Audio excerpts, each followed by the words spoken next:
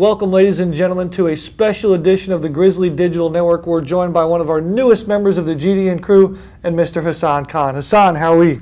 Fantastic. How about yourself? I am excited. Today we are introducing a brand new feature presentation featuring our Grizzly student athletes who embody the Grizzly Athletics 5 core values system of respect, responsibility, sportsmanship, service, and the pursuit of excellence. Today we have a phenomenal story of a brother and sister who have come from all the way across the world to be here at GGC. Hassan, tell me how Luke and Amy Morland embody sportsmanship. Well, Luke and Amy, siblings from Australia.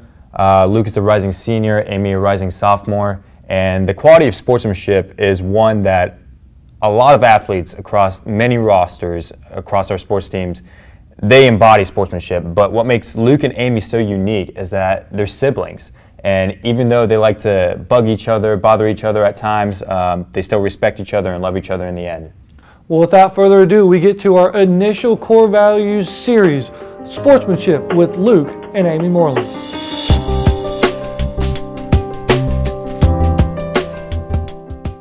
All right, Luke and Amy Morland, siblings here at GGC. We thought we would have a little bit of fun, so we're gonna see how well you know the other person. So, with that said, we're gonna ask you guys some questions. You guys wrote down your answers. First question, who is more competitive? What?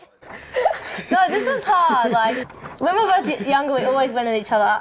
I don't know. It's me. Alright, whatever. Next question. Who is better at cricket?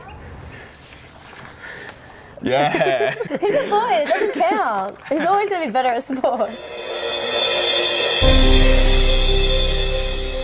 Luke and Amy Morland grew up in Queensland, Australia, about an hour outside of Brisbane. Each had their own unique journey to the United States. For Luke, it began at an early age. I picked tennis up probably when I was 4 or 5. I always played other sports as well, and then when I was probably 8 or 9, tennis, and it was tennis and soccer became like the main thing, and then I eventually chose tennis. But yeah, tennis has always been a massive part of my life. Luke continued to play tennis all throughout high school, where he received many offers from schools to play at the collegiate level. He took a giant leap of faith by moving across the globe to play in New York.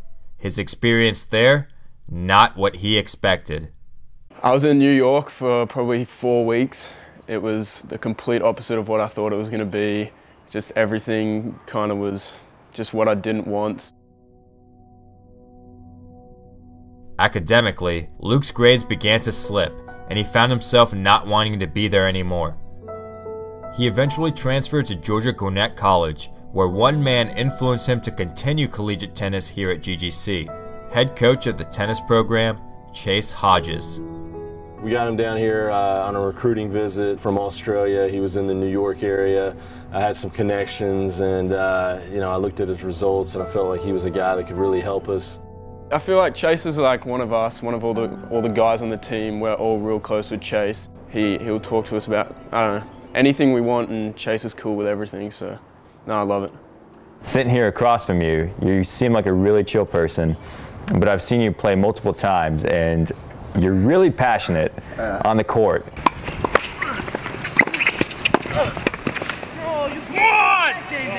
Are you a different person on the court? I've always been like that. Every sport I've played I'm just so passionate about it and just so competitive, I think, so. That passion led to the men's tennis team winning the NAIA National Championship 2 years in a row. During his tenure at GGC, Luke has made some positive changes in his character that will greatly affect him for the rest of his life. What are your plans after tennis? I'm not sure. I'm hoping to stay over here, hopefully for a little bit. I want to try and get my master's, and then still trying to figure that out. I got 1.5 years to sort it out, so we'll see where it goes. While Luke and Amy both possess the quality of sportsmanship, it's not uncommon to see one get under the other's skin at times. What does Amy do to annoy Luke? I'm the best sister. Go through my phone. She knows she does it as well. Yeah. Now it's on camera, so I was right. That's pretty true. I never do though. Come on.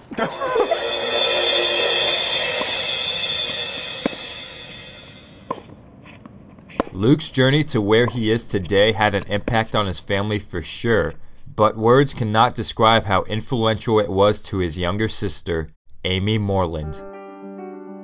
I played tennis and soccer like my whole life. I sort of followed my brother, so whatever he did, I sort of did because I wanted to be just like him. So if he had soccer practice, I'd play soccer, and then if he had tennis practice, I'd play tennis.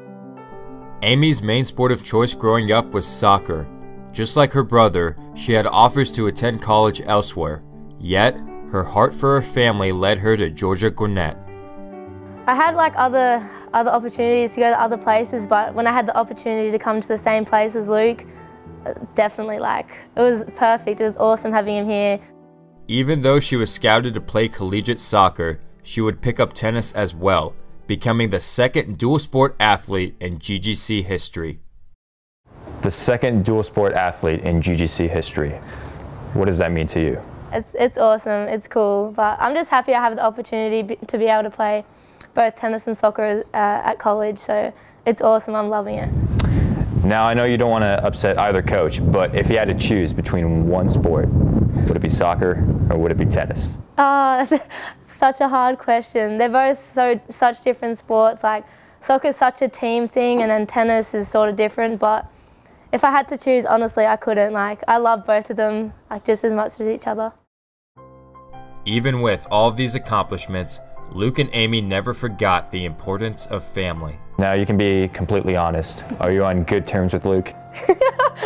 We're always on good terms. We're always cool with each other. Would you say you're on good terms with Amy? Yeah, definitely.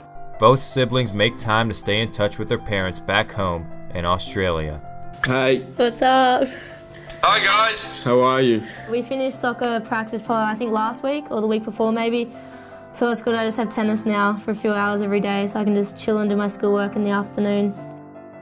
It's crazy. My first semester was really hard. When I first got here, I was just like, wow, this is going to be crazy away from home. But I always had Luke there. He helped me with my rent and how to do everything. We're really close to our family. I talk to my mum probably nearly every day, even if it's FaceTime, text. Talk to Dad probably three or four times a week. We're really close to our parents. I'm so sick of cooking every night, especially for this one. Cooking for yourself is it's nowhere near as good, but... Is that a thanks, Mum, for all those years of cooking? Yeah, I tell you all the time. Of course. Would you say that there's some sort of sibling rivalry between you two? I don't think so. Only because we're brother and sister. I think it'd be different if we were both boys, both girls, but I'll text you guys later anyway. I'll give you a call. Love you guys. Bye. Final question. Are you glad your sibling is here at GGC? Yeah, definitely. For sure. It's awesome.